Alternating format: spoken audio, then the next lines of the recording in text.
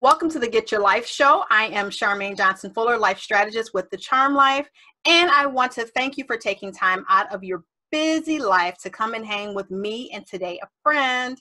The Get Your Life Show is about helping entrepreneurial moms squash the overwhelm they feel with all of the moving pieces in their life. Each episode shares actionable steps to improve one major life area, to help you create the life balance you need to live a life you love. And today, I have my fabulous sister friend, Imani. I call her the relationship marriage whisperer. Like, thank you. The support that she offers to married couples to help them find their happy space, whatever that looks like for them, is so important. And Imani, I would like for you to introduce yourself a little bit more, and kind of more than my fangirl thing of what you do, but what you do and how you serve. Hello. Hey, ladies out here living your charmed life with Charmaine. Thank you so much for having me. So I'm a lover of purple. I am a free spirit, free and poetic spirit with some organizational type A tendencies. And I'm I'm a mom to a 4-year-old, soon to be 5-year-old girl. Yes, November, she'll be 5. A little girl named Sovereign. And I'm a wife. And yeah, as you said, I am a marriage coach. I'm out here helping married folk really master communication and what that looks like in their marriage. So, they can have that peace and that freedom, and that partnership that they want, and that doesn't fall under the radar for them. And so, yeah, I'm really excited to talk with you today about that, because we're talking about this off the camera, and I'm like, we got to get on camera and talk about this piece of communication and partnership, which is what I think most people, when they get married, they don't think of marriage. Like now I say it, like I used to say it as a joke, but now I really get it, that marriage is a business. And not from the standpoint of being cold and calculated, but it's a corporation. You've got a CEO. Everybody has their role. You need to communicate. Like the CFO can't just go off and buy a Lear jet and the workers ain't got paid. Like, no. That marriage really is that piece where you have to communicate, because if you don't, then everything falls apart. You think about a business where somebody is not saying, oh, by the way, I didn't file taxes for the last 5 years, and now everybody's going to prison. You know how difficult that can be based on how some of us grew up, and how do you change that? How do you create that in your, in your life? Yeah. That's, the first time I heard that marriage is a business, I heard it from my husband. And I was like, I was curious. I was like, what, because I was thinking, because of my own energy being, even though I've run a business, I do have that free spiritedness. And so relationships to me have always been like this really beautiful, fluid thing. And yes, there's commitment, but I was just curious at the time, like, what do you mean by that? And it was very similar to what you're saying about, it's this agreement that you make. And the nuance in that I heard is like, look, the things that we do and we go through as individuals affect, our spouses. And a lot of times, even as marriages, we tend to retreat. We tend to not say certain things that we need to say for whatever the reason. You don't want to rock the boat. You don't want to start anything. You don't want to feel dismissed. We all have our reasons for why you don't step up and communicate in the way that you really need to in your marriage and in your relationship. But if you were dealing with in the business aspect, you can't keep those things to yourself. You would share them because everyone's affected. It's the success of the business, and it's also the success of the marriage. So I'm with it. I'm with you on that. So thinking about communication and just how I know for women that are in business, men think differently that was one of the hardest lessons that I learned, is that, in that respect, I'm like, oh my God, I can see the possibilities and it's just so fabulous. And my husband is like, okay, but what are the numbers? I'm like, well, I'm just getting started in the possibilities. And he's like, okay, well, call me when it's making some money, or like, so. And it felt dismissive. And what I had to learn is that it wasn't that he was being dismissive of me or of my passion or of my dream. It's just that for him, it wasn't real until it gained numbers because it's not his dream. And, you know, talking to women about how to convey that and not take that personally, because it's really hard when it's your baby and, you know, like I birthed this dream and he's saying, whatever, like, like, what am I supposed to do with that? Yeah, no, it's a tough place to be in, but you're right. It's your dream. It's not theirs. And it is something that affects them. Right. And so they're looking at it from many men, even if they're not, even in situations that I've seen where the wife is the financial provider, right? Or is making more money in terms of, you know, the dollars and cents of it. The mindset that I often see is still like, okay, well, what's this bringing in and what does this look like? And how is this a business? You know what I mean? Right. That part of it. And if you take it back to the marriage as a business or thinking about your work environment or your business and the people that you work with, if something went, you know, awry or if you want the business to grow, you're going to share with them, hey, you know, this is the plan, or you know what, I need to get a plan for that. I know I need a plan to make the money. I have the vision, I have the big picture. And there's nothing wrong with sharing that part though. You know what I mean? And even requesting like, hey, I hear you and I see you and I'm getting to the numbers, you know, that's important to me too. I'll even, you know, and some of you may even be like, I'll talk to you about it. Like, what do you think about this in terms of moving in marketing? It depends on the kind of relationship that you have, but it's okay to request that, hey, you know, I just want to share the big vision for you and this is coming, but you have to understand that that's another important part of the business that they will want to hear from, because they're like, oh, I get this part. This is great. And because real talk, often we're spending money before we're making it. And in my case, I was spending the money that, even though it's our money, I was spending the money that my husband was making to build my business. We would have a conversation. Yeah. Raise your hands, ladies. Even if we having a conversation with you. So even if you're like, raise your hand. If this was you. My investor. Yeah. Exactly. And if you're dealing with an investor, you're going to talk to your investor about what the plan is with the money and how you're going to make money and how you're going to gain clients. And it's not just the pretty graphics, and it's not just the website, and it's not just the logo. I still don't have an official logo. You know what I'm saying? And it's been a few years.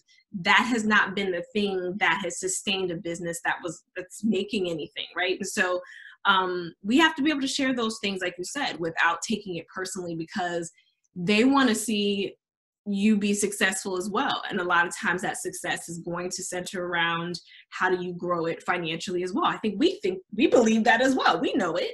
So yeah, sharing that's really, really important. Sharing the big vision, but also sharing the dollars and cents of it and what that plan is.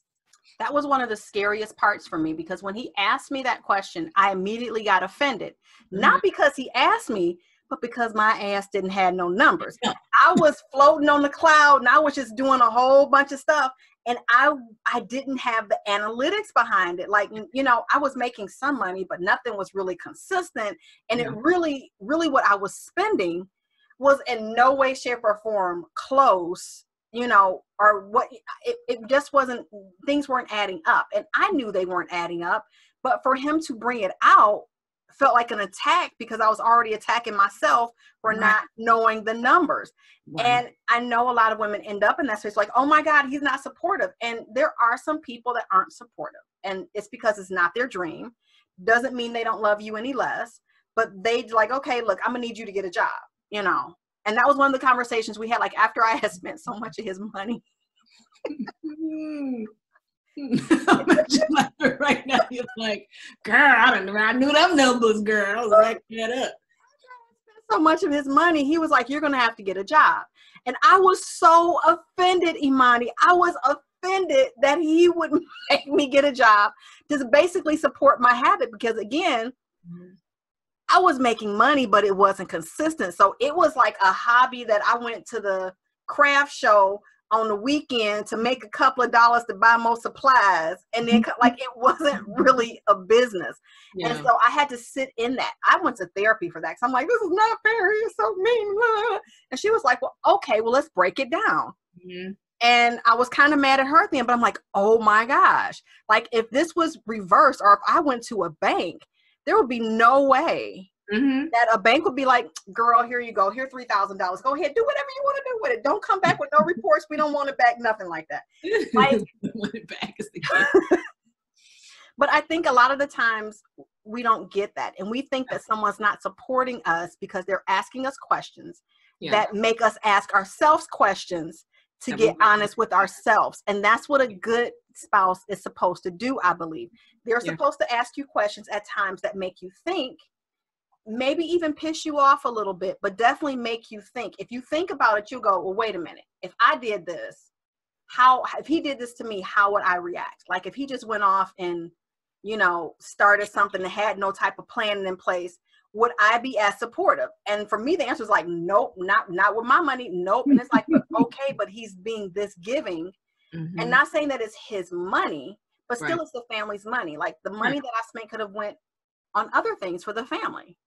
But he believed in my dream to just hand over the money that he worked for. Yeah. And I think we don't see our spouses as investors sometimes. We just see it as kind of something they're supposed to do because they love us. Right. And that ain't so.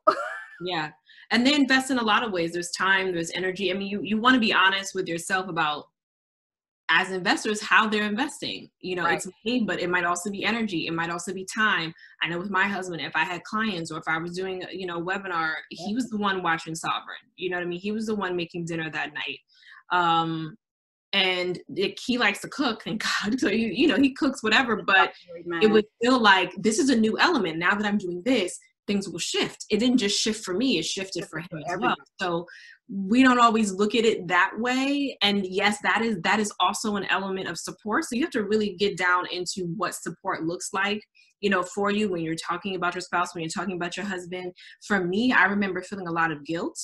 I had several guilt conversations with my husband of like, my business is not making a lot of money, and like, he was at a job that he would have rather kind of gone and done his own thing, and it was a lot. He would be like, no, it's okay. Look that you're doing, he would say that, but it was still challenging for me. I had to get to a place for myself, around what it is that I was feeling guilty about. And was I moving and hustling as hard as I could, with Sovereign and with everything.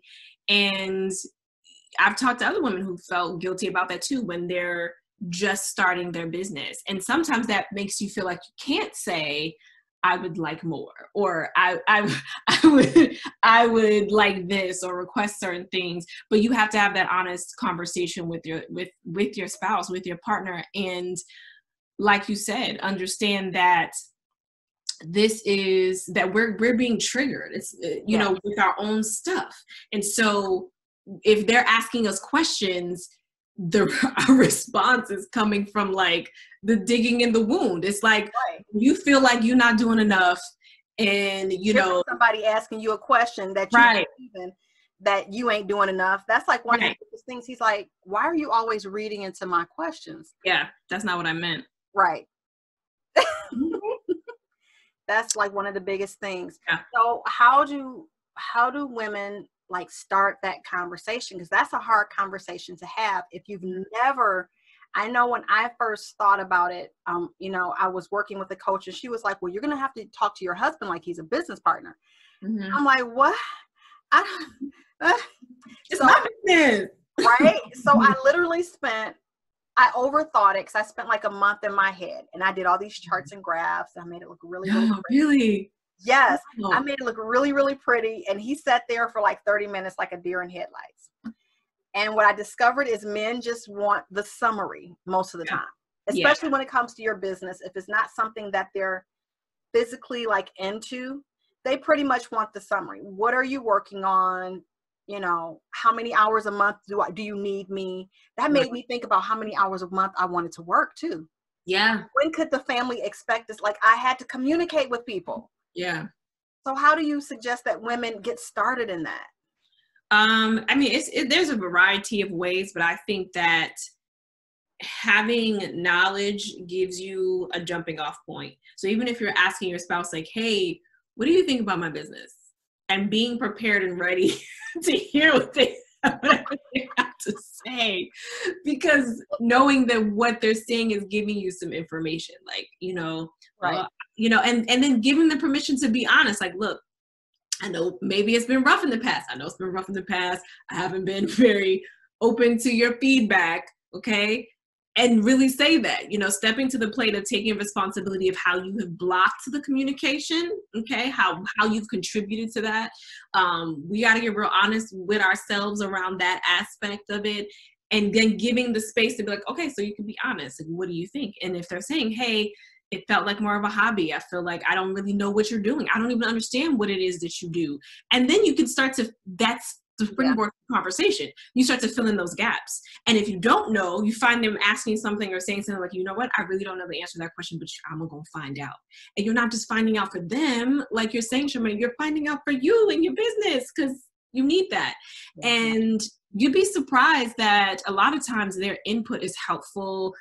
Their perspective is really helpful. Like, dang, I didn't even think about that. Like, for real? Okay, let me go and do X, Y, and Z. So don't put a lot of pressure on, like, oh my God, you put a lot of pressure on yourself, girl. You had charts and graphs. I put way too much pressure on it. A lot of pressure. But don't, let's try not to, and I get it too. I'm an overthinker as well. But try not to put too much pressure on yourself. And the one thing that helps is to let it be, like, let them say what they think first, and then let them say what they're looking for. Because what I did is he calls me a chess player. I tried to anticipate the questions he would ask. So I had all of that stuff prepared. Like, that was great in corporate. Like, in corporate, that worked perfect. I was that girl. But like, when you're dealing with another human within the confines of a marriage, right? Like, just let them ask the questions. If you're prepared for it, great. Like, I don't like being unprepared. Mm-hmm. So it was like, I tried to have everything prepared, and I didn't need 98% of the stuff. Like, I didn't need it. Like, all I needed to do was say, well, this is what I'm doing. What do you, like you said, what do you need to know? Yeah. What do you need to know? And then I give him what he needs to know to make the decisions that he feels like he needs to make. I've also discovered that telling him about my business is also like, we talk about consent in so many different ways. Like, sometimes we don't give people the full picture because we're looking for a particular answer, or we're looking for a particular response, if not even an answer, a particular response. And so we tell them what we think will elicit the response that we want, and not the full picture. Because, does that make sense? Absolutely. Girl. So in doing this, you have to be prepared to not get the response that you want. Yeah. And dealing with another human, you ain't gonna necessarily get the response that you want. No, you're not. But so you're not asking for the response you want. You're asking for the truth. You have to come in with, like, the goal of discovery. This is like a discovery situation. You're not leading the witness. This isn't like this isn't like this is in the courtroom. Like, you really want to be in a position that feels comfortable, that feels partnered, and you may not like the response. Yeah. And that's the reality of your whole marriage. And many things that will come up where you're not happy about the response, they're not happy about the response. I can think of a couple off my top of my head where my husband was like, what? And just because I wasn't as enthusiastic as he might have thought I was going to be, or I expressed it a little differently, or what have you. So those things happen, but leaving yourself room to kind of clear things up when there's misunderstandings, to come to the space with the goal of discovery and not of anything else, not of like, I hope he says this, but if he says this, I'm out. Like, like you have like the pick your own adventure. Like, if he goes A, it's gonna go this way. If he goes That's B. how calculated I tend to be. Like, I always, one of the things that I'm working on is I'm always trying to predict and control the outcome, which is exhausting. But, I find that that's what it is. This is exhausting, and you can never, when you're dealing with another human being, when it comes to numbers, sure, you can predict, control outcomes. But when it comes to another human being, I had to learn that you cannot predict or control the outcome, period. And that you're going to drive yourself crazy doing it. So I've had to learn how to be more curious and ask questions and go, okay, so what would you like to know? Like, even like I do the money at home, and there's just some things that he's not interested in. Now, is he interested in knowing about it? But it's just, he is, but just let me know where to find it. Like, he doesn't need me to tell him, he just needs to know where to find it. And then he comes to me to ask questions. Yeah. And for some people that doesn't work. Like, they believe they want their spouse to be all the way in. But like for us, he's like, okay, I get the gist of it. Just point me to where the rest of the information is. I'll check on it. If I have any questions, I'll let you know. And that's just how he rolls. But I'm just so calculated. And you're right, it's exhausting. But if you're anything like me, when you're exhausted, you are easily frustrated. Yes. Be annoyed. So it puts up your anxiety. It knocks it all the way up there. Yeah. So then the conversation the possibility 0 to 1,000. Right. is higher. Yep. So that's why we take the pressure off. That's why exactly what you're saying, ask the questions, take the pressure off. Doesn't mean you're not going to be misunderstood. Like, that was my trigger. Like, no, you know, and we had to have some conversations around that. So we knew how to navigate that, but just kind of let it go. And I think it's a dangerous place. Like you said, the expectation of, oh crap, what did you say? I had the things going on in my head. But like when we're trying to control the situation, control the outcome, and you're trying to control what you. Oh, I got it. It was like you said, we want them to be all in. Yeah. Right. And I think that still goes along the lines of the expectation of, and that can be a dangerous place because you have, and I love what you said that works for you and Marcus, because you have your strength, he has his, and you guys were comfortable with that. And a lot of times when we're dealing in our relationships, we don't play to our strengths. We want our spouse to also have our strength and to like do the things that we do. And this is how we show that we're a team. But if we take it back to running a business, like you said in the beginning, like, and you're from corporate, and I used to work in corporate too. We had a team. None of us did the same thing. No. We all had the same goal, but we didn't do the same thing. If we had a project, we split it up based upon what we did. What our strengths were. And a big part of that, one of the conversations that he and I had a few years back is when we were reevaluating our marriage was, well, what do you want a marriage to look like?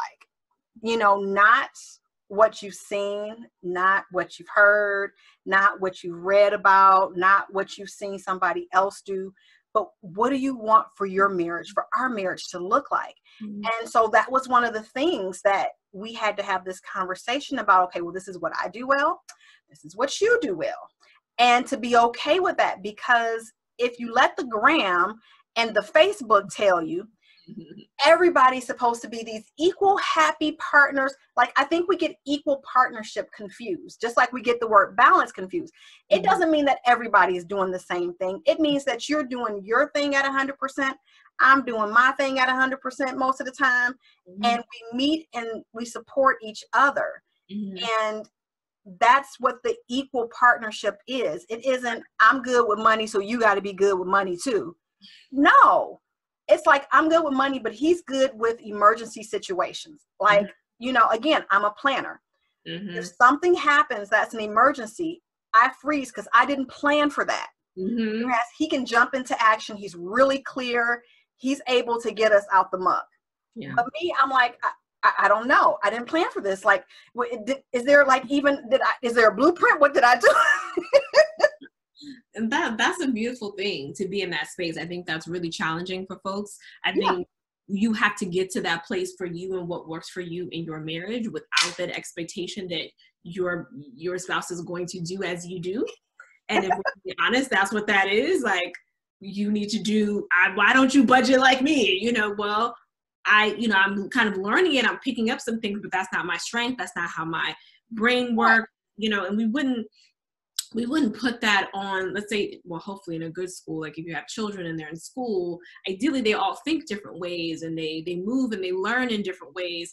And we're not trying to make them learn in this way. You know what I'm saying? And if their interest is here, they're going to keep going with that interest. You know, that's, and as you get higher in school, when you get to college, you pick a major, you just go with that interest. Like, I'm not doing physics anymore. That's not what I chose, you know? So you go with what you're interested in, you're passionate about. And we don't necessarily allow that room in our marriages because it doesn't look traditional. It doesn't look comfortable or equal, which I'm putting in quotes because I was like, what is that? So exactly what it is, as you said, and looking at those strengths, playing to those strengths, and not caring about what it's quote unquote supposed to be, what actually works for you in your marriage. It makes it easier to have conversations that way because people don't feel inadequate. Because think about it, it's like, you don't do this and you don't do that. And then you're like, oh, you know, people start to get small in a relationship that feels small when that happens. And along those same lines, you know, this is why maybe I'm biased. I think women have this worse than men. Because we'll ask our husbands to do something and they'll do it. And it doesn't look like how we would do it. And then we go back behind them and we redo it. That's so demeaning. And it's just frustrating. I remember I did that to I used to do that a lot when we first got married. And it was about the kitchen. And so one day he just stopped. He was like, F it. Like, you know, I said, well, and, you know, so versus me asking him, well, why aren't you cleaning the kitchen anymore? I just started cleaning the kitchen, being pissed off and cleaning the kitchen until, you know, women, when you do stuff outside of your lane that you ask somebody else to do versus applying the boundary, you end up blowing up and then going to Yale. So that's what happens. I blew up. I said, well, why don't you clean the kitchen anymore? He's like, well, why should it be clean twice? Like, I clean it. You don't like it. Then you re-clean it. So I figured, why should both of us have to clean it? So and I'm like, oh my God, like, I didn't even notice I was doing that. I'm like, okay, he didn't do this right. Like, blah, blah, blah. He's like, I don't feel like I can do anything right. And sometimes when you don't allow for that space and for people to do things, to let the men parent differently. They parent so much differently than us. And giving your husband that space to let it look like how it's supposed to look like with him, and then how it looks like with you. You know, and that comes with conversation. You know, it's in time, and it's a process, and it's ongoing. I was looking at my dishwasher today, like, my husband puts these dishes in the dishwasher so different, but I didn't change anything. I'm like, okay, it's still gonna get clean, you know. But it takes time to get to a place of like, there is no right way to do it. There's a way you would have done it, and there's a way that somebody else would have done it. Why would they do it the exact same way as you? Right? It's again like that. You have to really sort of something like, was I expecting to marry myself? Like, what is that? We just have to be honest with ourselves about that. But I think what we're saying about creating a marriage that really works for you, and that you'll have to break out of boxes that you've put yourself in, possibly unconsciously or inadvertently, to really achieve that for yourself in your marriage. That's real, you know, to do that we need to do that together. Yeah. It's big. Indeed. And it takes work, and it takes courage. It takes a lot of courage to just take action. Because it's going to be marriage is about taking imperfect action on a moment by moment basis. That's what it's about. And it's a series of, like you said, research and development. And ain't it though? As soon as you like, oh, we got it, we good, something throws a monkey wrench in it. And you have to have an uncomfortable conversation. Again, like a business, there are times where things shift and you have to have these uncomfortable conversations to make sure the team is still in the same bookstore.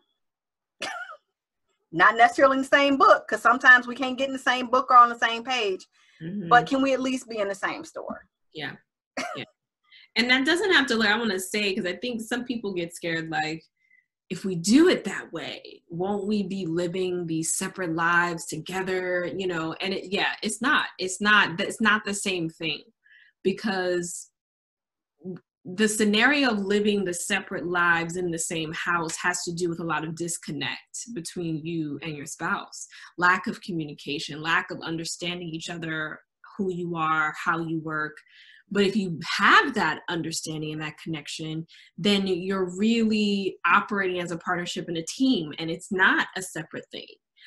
It's a beautiful thing to have the space to operate in your strengths and to know that you rely on each other for that, and that there's an acceptance there. There's not a tolerance of who you are, what you do. There's an acceptance and an embracing of who you are and what you bring to the table for the marriage and for the household. And that's completely different. And so I just in case folks were thinking that, I wanted to bring y'all back, ladies, to this, it's not the same thing, you know, so that you can start to lean into that for yourself in whatever way that looks like for you. This is so juicy. It's a continuous work. And so we don't want you guys to think that, oh my gosh, I need to write down all these tips and get them done over the weekend. That's not how that's going to happen for you. You know, it takes time, again, because you're dealing with another human being in their own set of belief systems, perceptions, triggers, traumas, etc., etc. And so things may not always move how you want them to move. Even if you take one minor step to do something different, to go towards your ideal of what you want your marriage to look like, then that's taking a step forward. And it doesn't matter if it takes you 5 years or 20 years to get there. If you're with somebody that's willing to take this step-by-step journey with you, then ride it till the wheels fall off. Like for real, because you're not going to, there was this meme going around. Somebody was like, I want a dude that has dealt with all his traumas and stuff like that. And so I laugh at this because I'm like, don't nobody deal with all their traumas. Like, where they finding this dude at? Like, for real.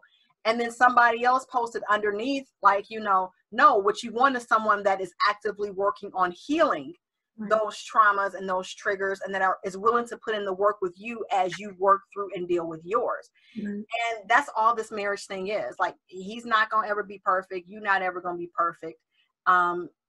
You have to ride the wave. And if you got somebody willing to ride the wave with you, that's 90% of the battle right there, if not 100. But, you know, that's the biggest part of the battle, is that most people, I admit, I love stuff fast. I'm like Ricky Bobby. I want it to go fast. I want it to be fixed fast. I want everything fast. And so for me to be married for almost 20 years, everybody who knows me is surprised, because I used to. What? Everybody is surprised, because when, oh God, you made it, girl. What? Because I used to date guys. It was like, oh, yeah, he not okay, whatever. He, you know, he did this. He like, and I wouldn't put in the work. Like, I wasn't putting in the work. Yeah. And if you got somebody that's willing to put in that work, baby, yeah, got it. That's your battle right there. Yeah. So where can they find you? Where can you find me? Out here in the streets. Well, I'm Imani Aieshah on all social media. I am most active right now on IG, so you can come and shoot me a message. But I think I sent this to you. So for those of you who know, you want to lean into understanding yourself better, understanding how you and your spouse communicate, so you can start to avoid some of the common conflicts that you are most likely having in your marriage. There's a little something for you that Charmaine. Yes. How to avoid. Okay, awesome. Yep. How to avoid the 6 common habits that keep you arguing with your spouse. And it's just a free guide for you on my digital home. And yeah, you know, connect with me. I'm here for actually connecting with people. I do talk to strangers. So, you know, feel free. And yeah, even if you just stalk her on like Instagram and Facebook, her videos are fantabulous. And no matter what stage you're at in your relationship, there's always something to glean from it, because there's always work that needs to be done. It is a continuous process. So yeah, this is the work we signed up for. So yeah, it's her stuff is really, really, her content, again, no matter what stage you're at in your marriage, these are tips and strategies that will make you think.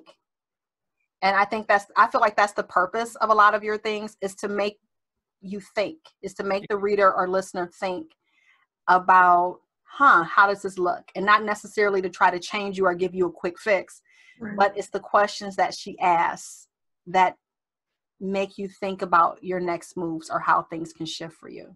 Mm. So definitely check it out. No matter what stage you're at in your marriage, if you think everything is perfect, one day it won't be. Get you some strategies now.